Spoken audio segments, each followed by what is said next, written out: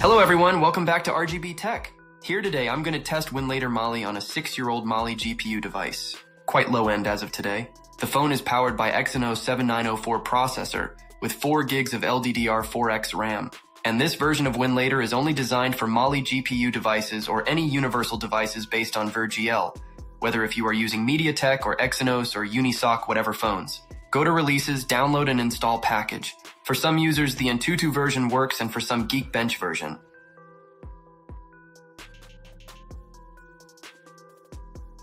After that, open Winlator Mali. Enable storage permission. Now go to Settings. Mostly leave all these settings to default. Set both presets to performance. The developer already optimized all these settings to perfectly work on Mali. Now get back, add container. Set resolution to 800 into 600 or lower, or even 640 to 480. All these are usual. Set audio driver to pulse audio. Enable FPS meter if you want. Set desktop theme. Set video memory to maximum. Leave the remaining settings as default, no need to change. Go to advanced. Here set startup selection to aggressive. Enable all CPU cores and affinity. Save the container settings. Now start the container, it starts to boot.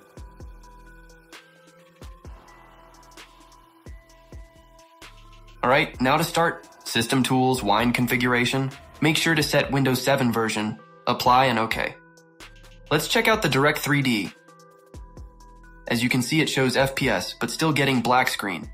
But don't worry. Here you need to configure and install some drivers. Go to Start, install NVIDIA PhysX driver. Yeah, we know it mostly may not work at all. But still, it may help work on some DirectX 9 titles to render.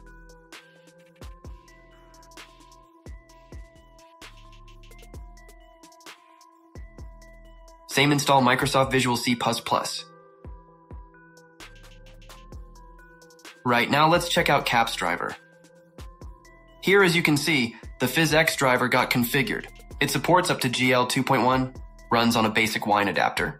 There are 232 GL extensions. Here, let's test some 3D demos. Same, it won't work for GL 4. Same for 3. GL 2.1 Furry Cube. As you can see, the memory usage is almost to 65%.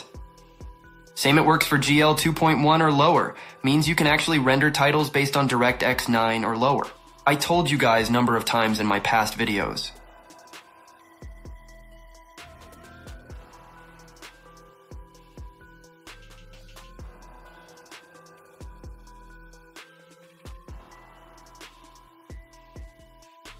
On Tools section, here you can see device hardware, CPU cores, and memory.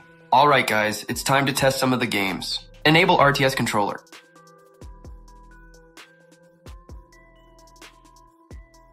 Oh, the game is not booting. Let's try with another one. A bit intensive DirectX 9 game. Alright, it started.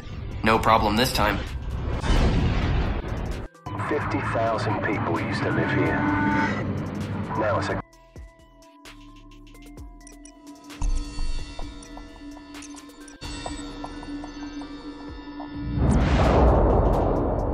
Good news first, the world's in great shape. We've got a civil war in Russia, government loyalists against ultranationalist rebels, and 15,000 nukes at stake. Just another day at the office. Khaled al-Assad, currently the second most powerful man in the Middle East. Now word on the street is he's got the minerals to be top dog down there. Intel's keeping an eye on him. And the bad news? We've got a new guy joining us today, fresh out of selection. His name's Soap.